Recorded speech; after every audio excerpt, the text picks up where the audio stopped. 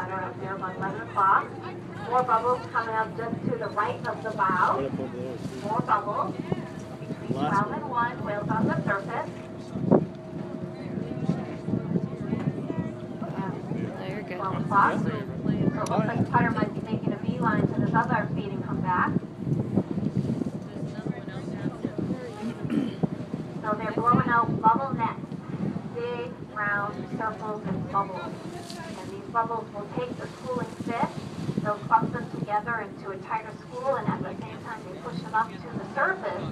And then, as you saw, the humpback whales pop up behind them, underneath them, with a big open mouth.